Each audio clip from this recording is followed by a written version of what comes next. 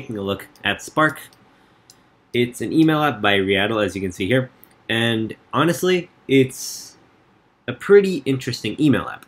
Now, it basically takes your traditional email kind of, I guess, interface, and it adds a couple extra features, and that's what we're going to be taking a look at today.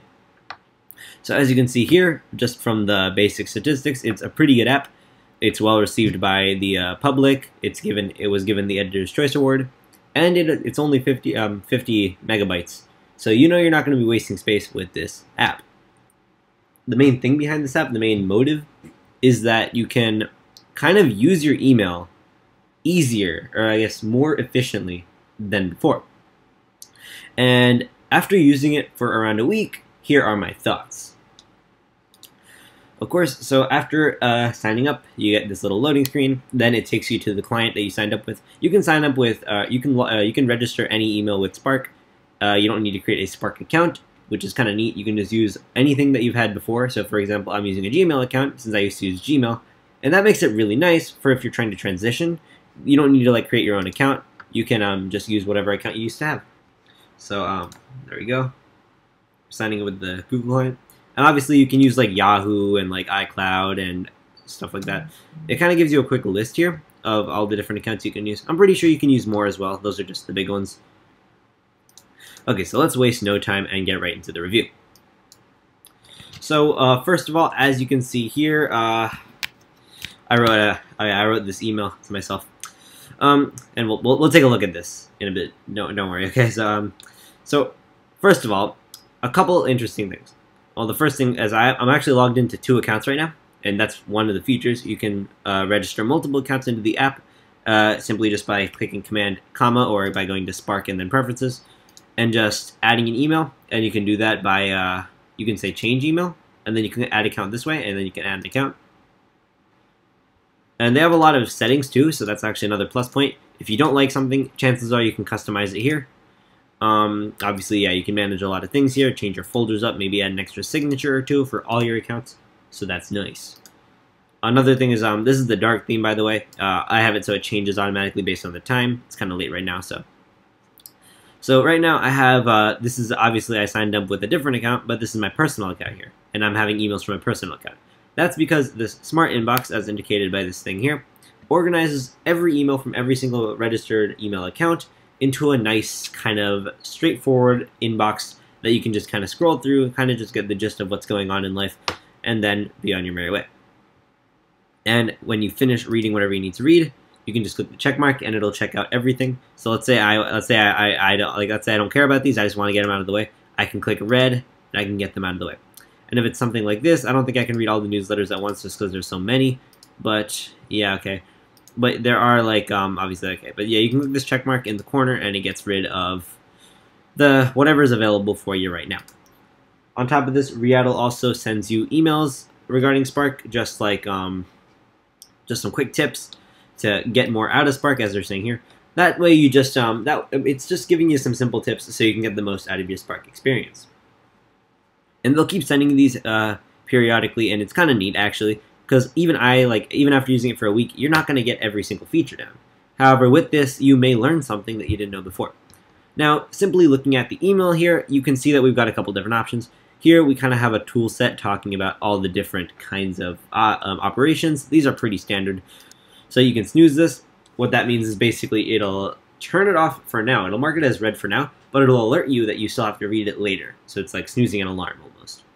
You can archive it, obviously, delete it, or move it to a different folder. Then you have some other additional options in here. Okay, so, and that's it. And then you can obviously add labels to this to help organize it if you're into that. You can actually change which category this comes under the smart inbox, so that's pretty nice. And then obviously if you don't like the smart inbox, you can just switch to classic. And classic just kind of throws all the emails together, like just one big thing. So, right off the bat, I'll tell you, I liked this interface pretty much. Like, I had no problems with it. You can obviously change things if you don't like the design. Like, you can go to appearance in the general settings, and then you can kind of just change anything you need to. Change the theme, maybe color code some stuff. I like the default, so I'm going to keep it as is. Yeah, so I'm liking the look here, honestly, because like I like to have everything kind of separated into categories, But I like the idea of having it in one place where I can just kind of scroll through once and just get the gist of what's going on today. What I like better is actually writing an email. So composing emails is actually really neat. So obviously you can copy people and you can obviously message. This top part is largely unchanged. And obviously if you want to switch accounts, you can do that from here.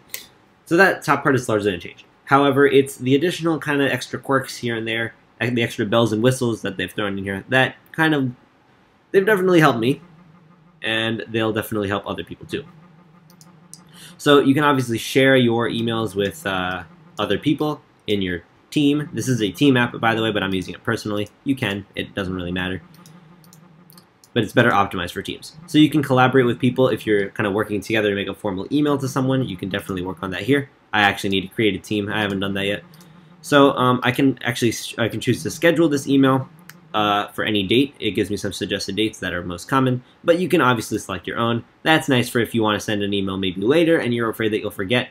Like let's say I know I want to send an email like in 2 days, but I'm pretty sure I'll forget. In that case, I can just schedule it for 2 days and then I'll have that sent. For some reason, you know, it's helpful. You can also remind yourself to reply to other emails that you haven't really looked at. You can do that here for some reason. You can also make templates, which I find pretty nice. You can attach things, obviously. But here's the main thing. Here's the main thing. This text style. You can style your text any way you want, as if this was like a word editor. And the reason I like that is because it allows me to place kind of subtle emphasis. Like, for example, let's say let's say I'm writing this really big email. So let's say I say a bunch of stuff. But then somewhere in there I say like a date that's important. Like let's say I say this is September now. Okay, so I'll say on September 13th, 2020, we've got something important going down. If I want people to really focus on there, what I can do is I can highlight this, and then I can bold it, and I can underline it, and I can really just get people's attention to it. I can even change the color if I want to like red or something that really grabs people's attention. So I can obviously just change things. I can make things look nice.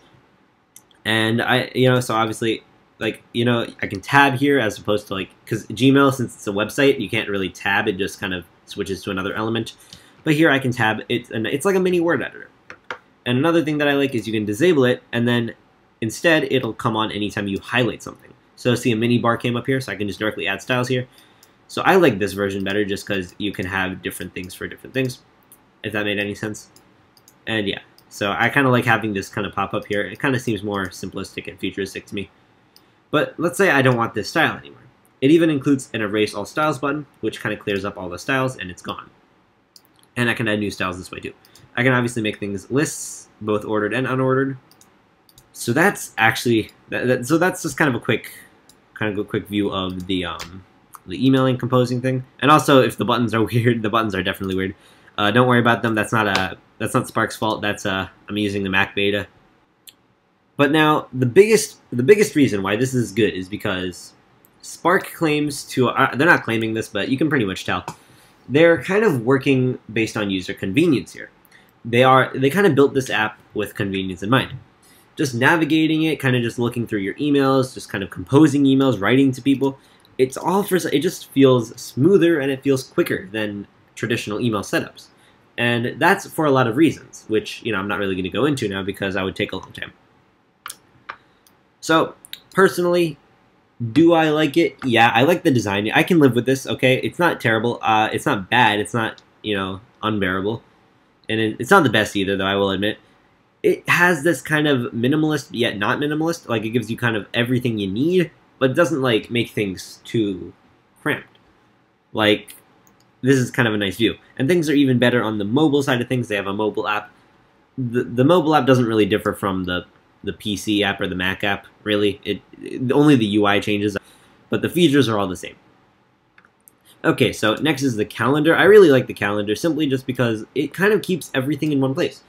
It moves Spark, transforms it from being an emailing app, a strictly emailing app, to a productivity app. Now this is your productivity manager. You can now set events here. You can manage your events. You can kind of just take a look at what's going on in the month, take what's going on in the week. You can just kind of quickly overview as you check your emails. It's the perfect thing because in the morning when I'm checking my emails, I have to open up my Gmail and I have to check all my emails there. Then I have to go check my calendar just to see if there's anything new there. And the less places that I have to go visit to see all that information, the better, in my opinion. So the fact that I can see everything here is neat. And their calendar isn't lacking in quality either. I can create events here real quick with this button. We'll make it zoom, and then oh, that's actually neat. So as you can see here, I can actually make a Zoom meeting right here, and then I can like throw it in there like as a thing. I can add a location. So this is all normal calendar things. But the fact that you can even get a calendar here and like set it up like this is honestly neat. Okay, so real quickly before we talk about anything else, let's talk about pricing. Now, Spark, for all the purposes that I'm using it for, personal use. And if you're using it for personal use too, then good news, you have literally no reason to upgrade for the premium. The free version literally gives you all those features for free, no catches, nothing. Everything that comes with the premium benefit is mainly for the team use. Now, if you're using it with teams, in which you will probably want team roles and control and like unlimited email templates as opposed to just 5, maybe multiple team members collaborating on an email, something like that, then you might want to consider this. But you can still make do with the free version. And that's kind of like that's what I like about Spark here. They're being reasonable.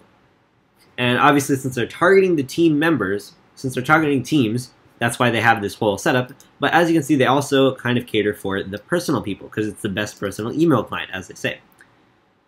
Okay, so that's nice. And personally, I like how they're doing everything. I like how you can.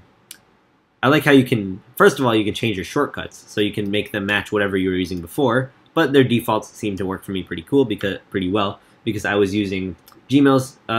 I guess Gmail's shortcuts and Gmail shortcuts are the same. So obviously, I like how you can style your texts. I like how you can pretty much use Spark as your productivity app. And so honestly, that's pretty good. And if I were to give it a star rating, it would probably be a 4.5 or higher. And honestly, it is a flaw. It's not a flawless app. It does come with some flaws. For example, I would not be happy right now if I was a Windows person because I have to wait now for them to develop this Windows app. I can be understanding, but like the fact that it's not there just means that I can incorporate this on my phone and not my laptop, and it just kind of ruins the synergy that should be there. And it does sync, by the way. So if you have an email registered on both devices, it doesn't actually you don't need to manually sync it. It just automatically syncs, which kind of makes sense in retrospect. Okay, so that's kind of the bulk here because Spark is fairly simple, but it does so much. And one thing that I like about it is that it takes the I think I said this earlier. It takes the standard layout of a normal email service, and it just adds on to it.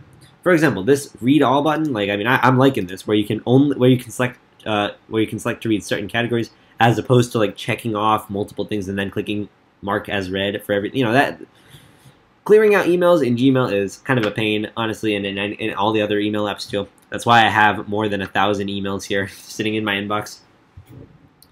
And when I read them, all my emails from all my accounts go to this one scene page, so I can kind of scroll through. And obviously they have a search bar. I didn't think it was necessary to include it because it works like a normal search bar, but it's pretty nice.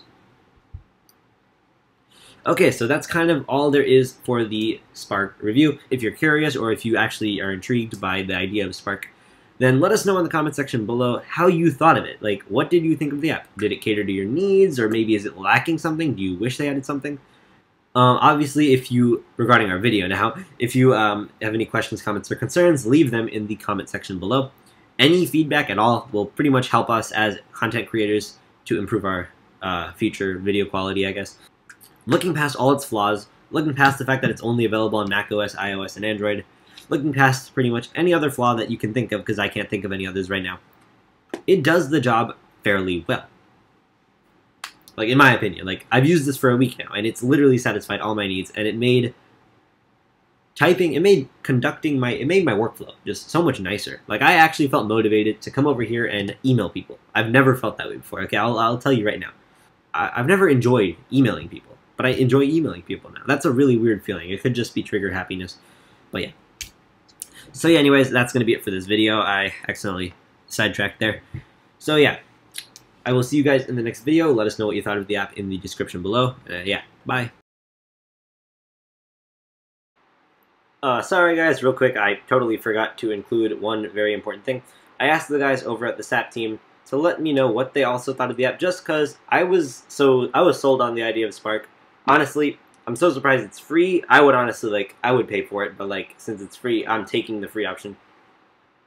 So So I asked the guys at Spark to I asked the guys at SAPP to go ahead and check out Spark for themselves, and then tell me how they felt about it.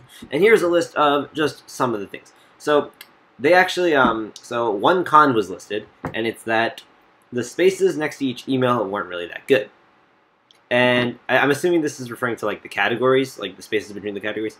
And sure, that's, yeah, I'll admit, I'll say it because the styling, obviously, that's just a style opinion.